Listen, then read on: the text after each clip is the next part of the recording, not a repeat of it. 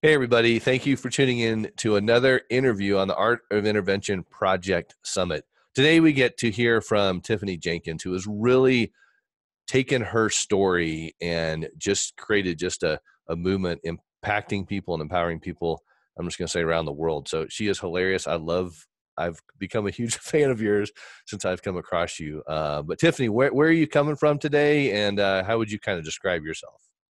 Hello, thank you for having me. First of all, I'm super stoked to be a part of this.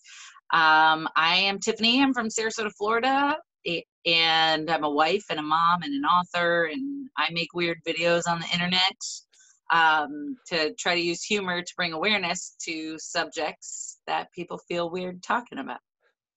I showed my kids one of your videos recently. It was the one about anxiety, and I love that one. It's really funny. So you bring a lot of levity to this world of addiction, which is real painful and hard to navigate, and people are just stuck. Which is why we're doing the summit to just bring some, I guess I'll just say it again, levity to this crazy world that we're in right now too. So, how would you describe kind of like what you do right now to reach people with this positive message? And then we'll get into your story and just kind of hear how you've come to where you are today. Okay. I I found that people tend to listen for longer when you're not lecturing or talking at them. I like to make videos that have a hidden message, kind of. So they'll start off using humor, and people are like, oh, this lady's hilarious. And then at the end, I'll drop the bomb. I'm also an addict. And they're like, wait a minute, this isn't what I envisioned an addict looking like. She's smiling, she's laughing, she has a family. How could this be? And so I'm kind of shattering their idea of, all addicts are lost causes or they'll never amount to anything. And I find great joy in doing that. People have really, I'm amazed at the response that I've gotten. I never expected it to happen this way, but I'm so grateful. Yeah, again, what a cool platform to reach people on social media and everything you do. So I got sober 19 years ago, and I was Nice. remembering, yeah, yesterday was actually my birthday, and Ah, it's substance. And it's crazy because when you would hear people's stories and meetings and stuff, that's how I got sober.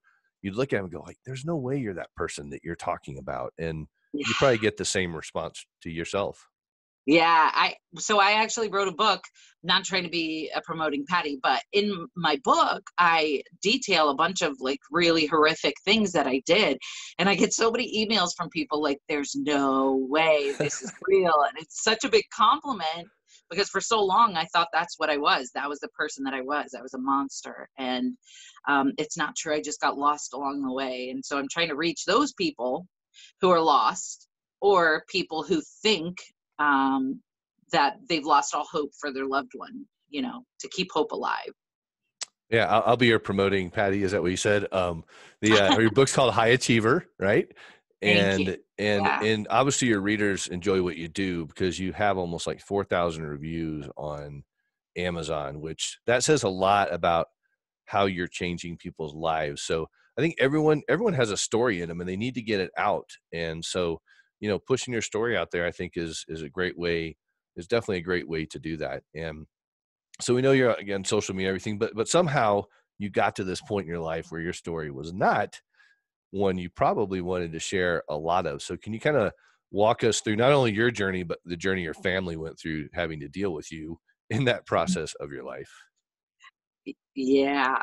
That time in my life, I spent my early life just feeling weird, feeling out of place, feeling crazy. And so when alcohol was introduced to me my senior year, it was the first time that I felt numb. I didn't feel lost anymore. And so it was like I always had that tendency in me to become addicted, but it wasn't until I fed it that things got out of hand, and it progressed so quickly. And alcohol turned to weed and turned into opiates. And opiates were ultimately my downfall. I spent 10 years addicted. And every day I'd say, well, at least I'm not snorting them. And then eventually I would. Well, at least I'm not an IV drug user. And then I would. Like there was no low that I wouldn't eventually stoop to.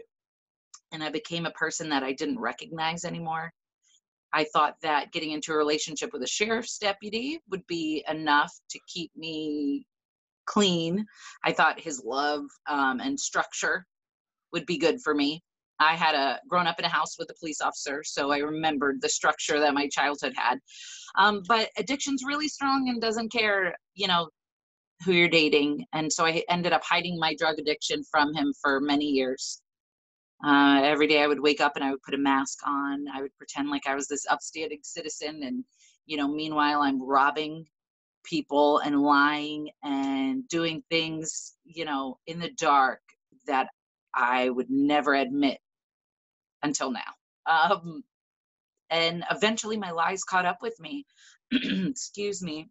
And I was arrested with around 20 felonies. Wow, you swung for the fences on that one with 20 Yeah. felonies. That's, yeah, well, I mean, why not? If you're gonna go big. Well, I, what was it like for you living this double life internally in your brain and the emotions you had to deal with that? every day I wanted to die. Every day I prayed for an overdose. Every day I convinced myself that this was the last day that I was going to get high and that tomorrow I would get clean. Every day was spent wearing a mask.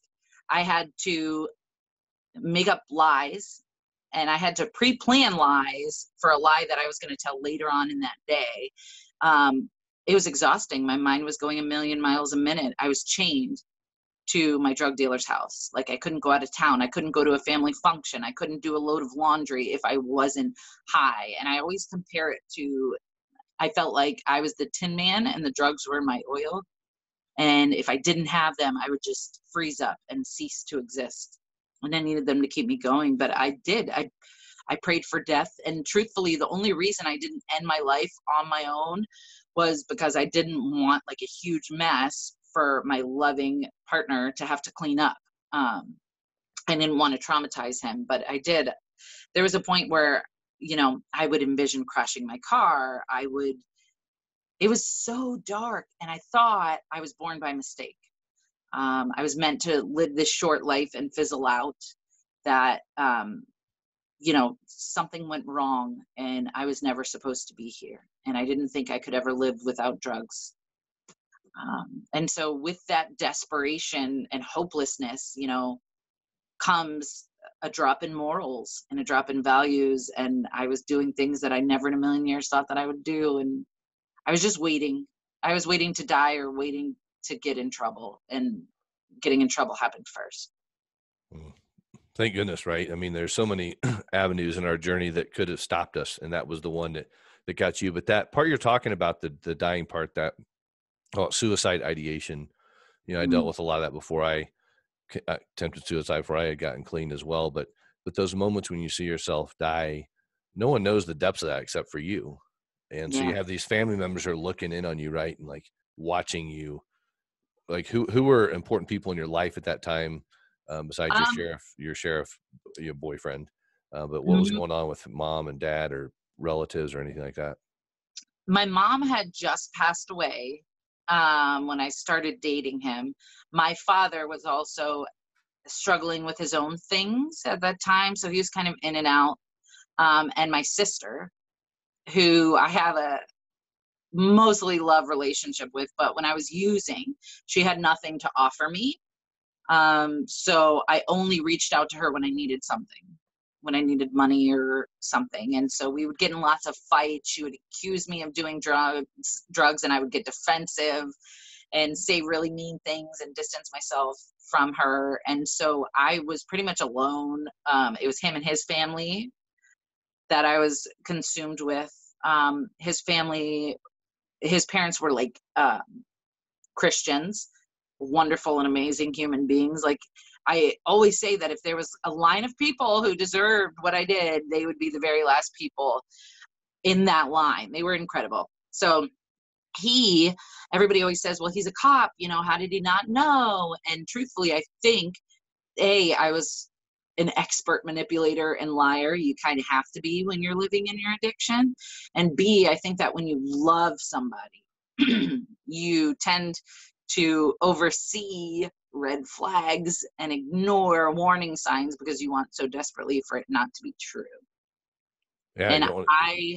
was super strategic. Like he would work 12-hour shifts. So, there was this 12 hours of the day, he had no clue what I was doing. And that made it easier.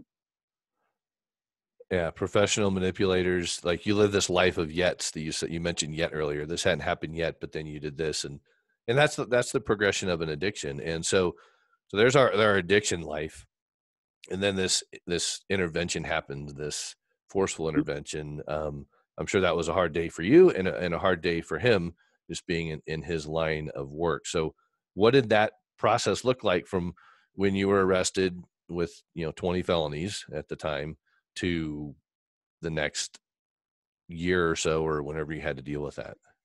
Um, it was the worst time in my life, getting arrested by people who I knew, who had been friends with, who I'd been to parties with, who thought I was this one person and I wasn't.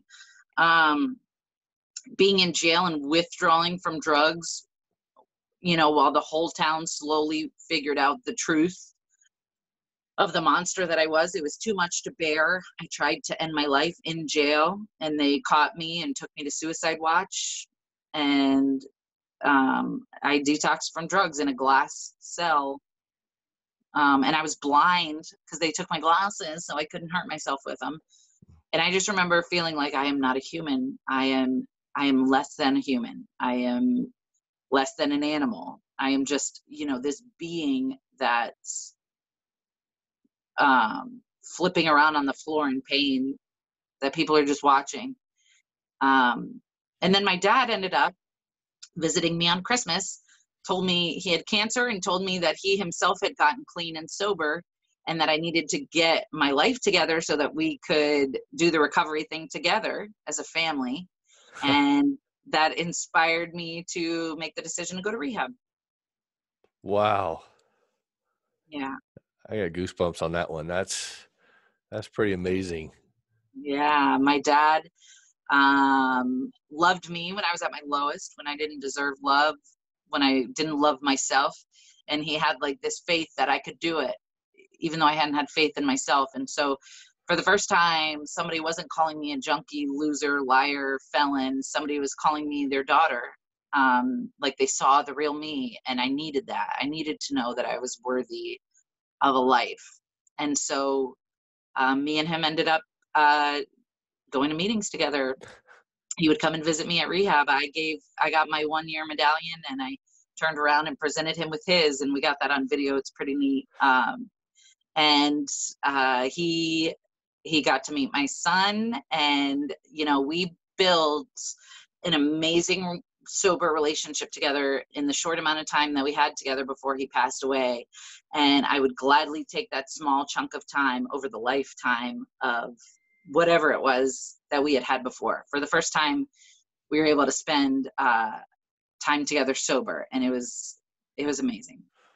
Wow. And your son got to watch that. How old was he at that time? So my son actually was 5 months old when my father passed away. I Wow. ended up going to a halfway house after rehab, and that was where I met this handsome hunk who lived in another halfway house. And he ended up getting me pregnant in the halfway house. And we worked really hard and got an apartment together, and my son was born on my birthday. Of all the days he could have popped out, he picked my birthday. And yeah, my dad got to meet him. And then when my son was 6 months old, just after my dad passed away, I found out I was pregnant again with my daughter. What a bunch of great miracles in recovery. Recovery is pretty amazing, right? Yeah. All these things just start happening, like, wow, look at this. If I would have been that, I couldn't have enjoyed this. And now here you are. And so what year was this that you found recovery? 2012, the end. All right. 2012. All right. The end of 2012. Yeah. So November 26, 2012 is my clean date. And so I'm at like 7.5 years, which is crazy because I couldn't go 7 minutes without drugs before. Like I can't believe it. And, every day that passes, more cool stuff happens. And it's like so many amazing things have happened from the last time I used. I remember when I was in jail wanting to die. And I think if I could have tried my hardest to envision what my life would look like, and it wouldn't have even come close to what it is. Mm. Like, I had no way of knowing back then how incredible things were going to get. And that's why I always tell people, if it feels like it's the end, trust me, keep going, because you have no clue the amazing blessings that are waiting for you. Yeah, it's like, have you ever seen that picture of the guy that's like underground, like, Yes. with his, yeah, and right, if he took one more swing at the pick, it'd be like, there's that beautiful diamond, Diamond. but you quit Yep. before the miracle happened. And so, Exactly. what can people do to speak to people that are like in recovery, or they're afraid of recovery and it's like, oh, this can't be fun at all? But what can people do to like have a good kind of recovery life? To have a good recovery life, I remember, sorry, there's horses in my throat. I remember thinking, I can't have fun while sober. All they say to change your people, places, and things, but the only people that I know use or parties. So are you telling me that I can't ever talk to these people who've been such a big part of my life? Um, and I realized once I got clean, like, what a true friend actually looked like. And it was nothing that I'd experienced before. People in recovery who I'd met at meetings would come to my house and pick me up and take me out for coffee and talk to me and just expect nothing in return. And so once I learned the true value of friendship and the true value of myself, I didn't settle for less. Surrounding myself with people with the same goals as me, and people who knew what it was like to have fun while clean, was instrumental in me wanting to keep going. I had to laugh in early recovery and have like genuine fun in order to want to do it.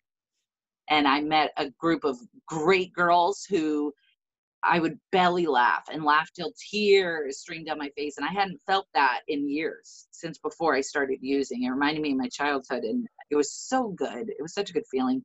I had a sponsor, and I was constantly working on myself, doing steps, examining the things that led to me wanting to use. And that was when I discovered I had anxiety and depression. And I didn't know that. And all those feelings, my whole life of feeling crazy and feeling out of place, were this anxiety and depression, but there's no name for it. I never talked to anybody about it. And so when I found the alcohol and the drugs, it numbed all those feelings. And once I learned what it was, I was able to start working on it. Wow. What a realization that that you can identify one of those things too. And so how did you kind of, we'll just say, parlay that realization into how you bring, again, humor into people's lives when you talk about these moments, and gosh, you're like, wow, I can really do something with this. And I'm sure it probably just naturally happened for you, but what was that process look like to bring that to people, that gift? I was so my kids were 16 months apart. So Chloe was a newborn, Kaden was 16 months old, and my bonus daughter had come to live with us full time. She was like 4 at the time, I think. And I was really overwhelmed with motherhood and sobriety and marriage. And I went to social media to see like what people were doing, and nobody on social media looked like me. Their houses did not look like mine, and I felt like I was failing. And so I started writing first about my experiences. I started writing openly and honestly about my messy house and my anxiety and my addiction, and people really gravitated towards me. And I was shocked. Like, the more embarrassed I was to share something, the more people reached out. And I was like, what is going on? Like, I'm not alone. This is crazy. And so then I started making videos too, because I always loved being in front of the camera, and it took off. And for the first time in my life, I realized I wasn't alone and I was being accepted for who I was, which is something I always tried to hide. And so, I mean, it took off overnight. Like, at the time, I think that people were still showing their highlight reel, showing all the perfect sides of their life, thinking that was what was important. My house is clean, my hair looks nice, my family's smiling and perfect. And I realized like the internet needed some realness. And I'm not saying like I kicked off the messy bun movement, because I know that there were people there before me, but I have hopefully inspired people to show their true self and realize that the right people will stick around and the wrong people will fall off, and it's okay to not be perfect. Yeah, people love vulnerability, and I mean, your promo video is really funny.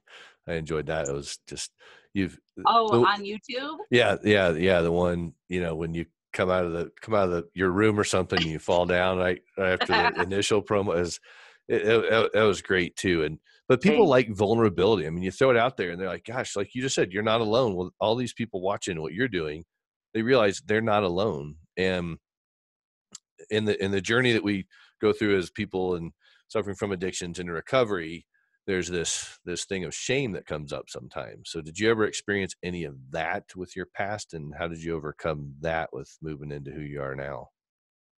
In the beginning, that was all I felt really was shame. And it took me, honestly, it was the step work and the classes and working through that, getting to the root of it. It really helped to um, lay it all out there on the line and like in front of me in writing and be like, okay, this is what I did. These are the people that I can apologize to and make amends to. And once I started doing that and I started reaching out to people and admitting my fault in things, it really helped heal me. For so long, I blamed everybody else for my problems. And in one of the steps, my sponsor had me write all the people I blamed.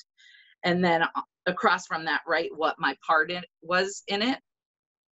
And for the first time, I was like, oh my gosh, I've been so angry at all these people for so long, but it was all me. Like, this is what I could have done in this situation to make it better. This is what I could have avoided doing. And once I realized that I was the problem, it was very humbling and hard to deal with. But I knew that I had to in order to move on. And so once I admitted my wrongs and tried to make amends, it really helped me alleviate that shame, because now, I can say I did everything I could to try to make it right. There's still a few people, a few really important people I have to make amends to, but it's not to the point yet where I feel like it will be beneficial to them. I still think it might hurt a little bit. So I'm holding off on that, but that is number one on my bucket list. And then I feel like my life will be complete. Mm. Yeah, that fourth column is a tough one sometimes, but when you start seeing it, you're like, what? Wow. Yeah. I was a big part of the, okay, I am the problem. I was, but now I'm not, and going forward and stuff like that too. What are some encouraging messages you've heard from people that enjoy what you do in your videos and your comedy and sharing your stories that have inspired you to keep doing what you do? Because it's tiring. I mean, when you do so is all that you do, it can be exhausting. But what kind of keeps you going? The Just what you said, the messages from people. I'm sure everybody says it, but I really truly feel like I have the greatest supporters in the world. My supporters are people who are open-minded, who are willing to accept people despite their past, who are empathetic and understanding, with funny senses of humor. And so it's like I have the greatest village right at my fingertips. And so my supporters have done things like they've all secretly gotten together and made little clips talking about how I've impacted their life, and then put it all together in one 15-minute video and there's actually a video on YouTube of my reaction to it. My sister filmed me watching it, and I'm just sobbing because it's like, what is going on? And their messages are just, I found you when I had 1 day clean, and now I've got 249 days clean, and you're a huge part of it. Stuff like that is like, well, dang, I was going to give up today, but I guess I'll keep going. And people always try to give me credit, and I'm like, listen, all I did was plant the seed. You're the one doing the work. And people tend to try to put me up on a pedestal, and I'm like, no, take me down. Take me down. I'm going to disappoint you. Trust me, please. There's no difference between you and me. And it's true. There isn't. There's no difference between me and that person in my inbox who feels like they can't get clean, other than, the willingness to do so. And once they get that, we're the same. Yeah, we got to stay in this together. I mean, I was watching your Facebook Live this morning before we got to do this, and I remember one of the ladies on there mentioned that she painted a rock for you. and she can't wait Yeah, to give it to you someday. Liz. And that was really cool. Just those little things, because no matter how long we've been clean or sober, some people say clean and they're like, well, it was dirty. I'm like, well, get it, semantics, whatever. We're not using drugs anymore, and our life Yeah, is I don't know different. what I'm supposed to say. I don't Yeah, know. and it doesn't matter, because people that get hung up on that, they just get hung up on that. But And I could it's name a lot of things that were dirty for the record. yes, you But could. We're getting ready to get into a skit here in a second. Just kidding. But what I want people to hear this too is like, it doesn't matter how long you've been clean or sober, or not using whatever, it's all about what are you doing like today with it that really truly matters. Because I mean, I've been sober 19 years, but in year 11 of my own recovery, I had a major mental breakdown, which caused me to go away in a fashion as yours. But I wasn't using drugs or alcohol. I had a bad gambling addiction that was still there, right? hmm But I ended up, having 19 of those pieces, felonies that they came at me about. yeah, And it was just like, whatever it is, it doesn't matter. So drugs or no drugs, we all got stuff we try to deal with to be mentally well. And humor is a huge part of that. And I wish more people were out there doing kind of what you do in a really clean way. I mean, you don't, like, some people feel like they got to do humor and it's got to be like crass and all this stuff. And you're just vulnerable and cool and real and down to earth and doing what you do, because, and people have gravitated towards that. So what would you like to say to just people watching it? We have families watching right now that have a loved one suffering. People are in their addiction, and professionals that really honestly need a little pep in their approach to helping people move forward. That's a lot of different people out there to connect to. But what would you just say to yeah, no people that just, pressure. yeah, no pressure at all? Like, this is going to make or break the summit right now, Tiffany. So, um, but what would you say to them, just inspire them to take some action in their life? Oh gosh, it's hard for me because, to be honest with you, there are days where I can't get out of bed. There are days where I can't talk myself into cleaning the house. Like I don't ever want to even pretend to claim to have some magical thing that I say that can put pep in anybody's step. But what I will say is that like you have professionals watching this. Is that what you said? Yeah, we have some people that you're trying to, do better at what they do to help people. So what, you don't No need to pressure. speak to them. Speak to just the families that have a loved one that's struggling. Whoever you want to Yeah. talk to. Okay. Cool. Because I Yeah, have forget professionals the can tell professionals. you They're need some they're help. not. They just tuned out. Now we're just talking to the people that are in the throes of it. If you have a loved one who's struggling, there's uh, it's hard to talk about because when love is involved, people, especially parents, that's their baby. And so I can't imagine what it's like to have a kid who's addicted. I cannot. If my son was to get addicted, could I sit here and tell you that I would do everything right? I couldn't say that because I've never been in those shoes, but I've been the addict and I could tell you what worked and what didn't work for me. And what worked for me was sitting in the suicide tank and realizing nobody's coming to save me. Nobody's putting money on my books. Nobody's bailing me out of jail. Nobody is coming to save me. It is up to me to save myself. And there's such a fine line between loving and enabling. And sometimes it could be the difference between life and death, sadly. And so the biggest thing that I would say to loved ones of addicts is please, please get involved with some kind of resources for yourself. Like Naranon.org is a great resource in my opinion because it's specifically for the loved ones of the addicts, and it tells you what is suggested and what's not. For example, giving an addict money. Well, it's as a parent you're like, well, I don't want my kid to have to be out in the cold tonight, or I don't want my kid to not be able to have cigarettes. Well, the only way that a person's going to overcome addiction, in my opinion, is if they become willing to do whatever it takes to not feel that pain anymore, that comes with the lifestyle. But if they're not experiencing the consequences of their addiction and you're running around with a safety net before they hit their rock bottom, why the heck are they going to want to change?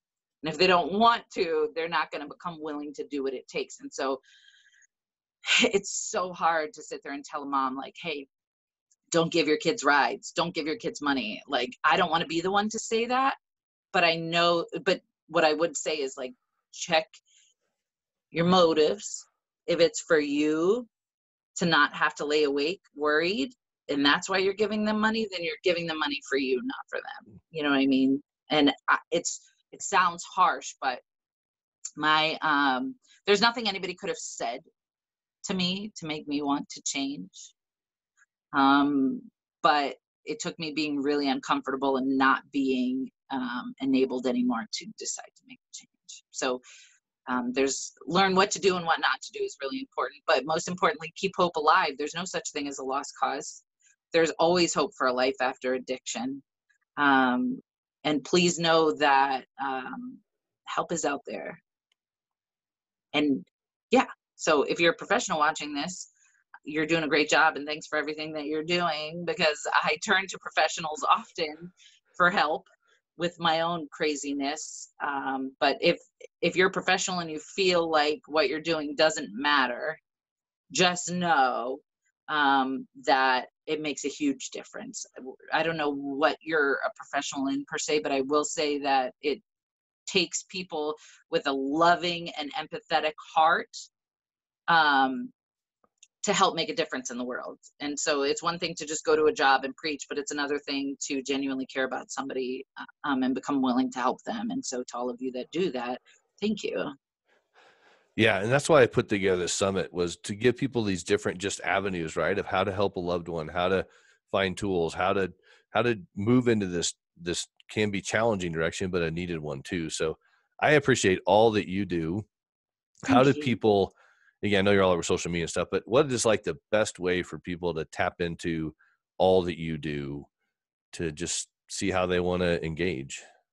JugglingTheJenkins.com. It's probably the landing page for everything. I do a weekly parenting podcast and stuff, and there's blogs on my page, on my website, from people who have overcome adversity, self-harm, addiction, domestic violence, things like that. And there's videos, weird videos of me on there, being a goofball and dressing up and doing skits. Well, I look forward to hopefully meeting you in person one of these days. Yeah, Again, I'm a big fan, and thank you. I just appreciate all that you're doing. So hope you have an amazing day today, and just get to unplug a little bit and just, I don't know, enjoy the weather or something and just relax. So keep up the great Yes. work. Thank you so much. And thanks for putting this summit together. I think it's great. I'm happy to be a part of it. Yeah. Thank you. We'll talk soon. You're welcome. Okay. Bye-bye.